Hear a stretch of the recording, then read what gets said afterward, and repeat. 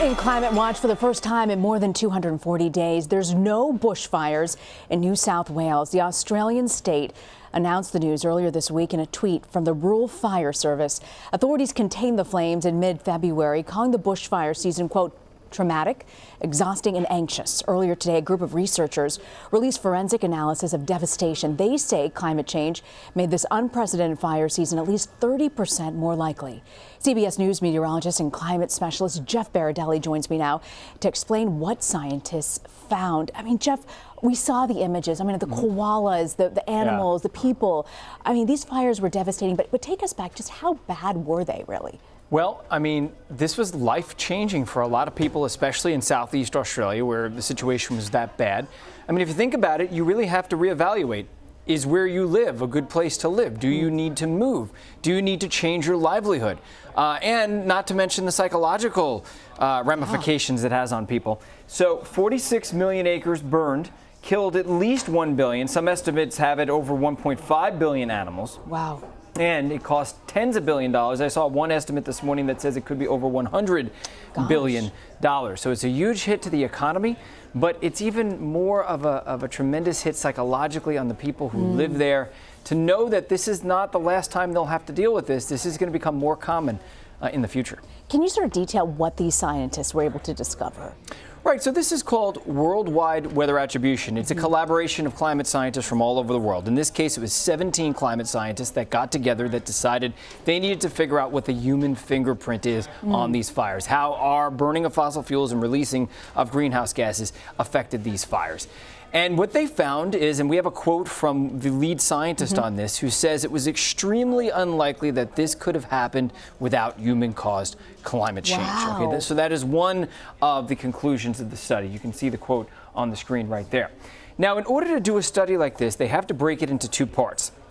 They look at observations, so the trend in observations, the temperatures, let's say at Central Park that you see, or anywhere across the country. So they look at Australia's temperatures, humidity, wind, and then they also look at the computer models and do an analysis on that in order to make it comprehensive. This is what they found. So the observational analysis revealed that the heat wave that we had this year in Australia was 10 times more likely now than it would have been in 1900. Wow. And the fire weather index was 4 times higher now than it would have been in 1900. And that's because when you have that much heat, it dries out the vegetation, dries out the soil, and it makes these fires that much worse. But that was just part one. Part two of the study is, let's look at our computer models and figure out what the computer models say. Well, the computer models said, and there were 11 state-of-the-art climate models used, that the fire weather index this year was at minimum 30% more likely than it was in 1900. So that's a pretty decent amount, but the model average was much higher than the lower bound. 80% more likely that we would have had fire weather this year than it was back in 1900 because of greenhouse warming. And if we see the temperatures increase by 1 more degree Celsius, we've already increased a degree since pre-industrial, a little bit more than that. If we see 1 more degree Celsius of warming, extreme fire weather like this season in Australia will be 4 times more likely in the future. And we could see another degree of warming by 2050, so it's only 3 decades away that it would be 4 times more likely to see this kind of fire activity. So when you look at these numbers, it says it was at least a 30% increase for these wildfires because of climate change. It doesn't sound like a lot. Here's what some of the researchers had to say. I want to play for you what they said. Even if at least 30% increase might sound a small number, given that we are already in some parts of the world and for some extreme events at really the limits of what we are adapted to, even these small changes really are very serious. And in particular for vulnerable communities and vulnerable people, it is a real game changer. Why do you think it is?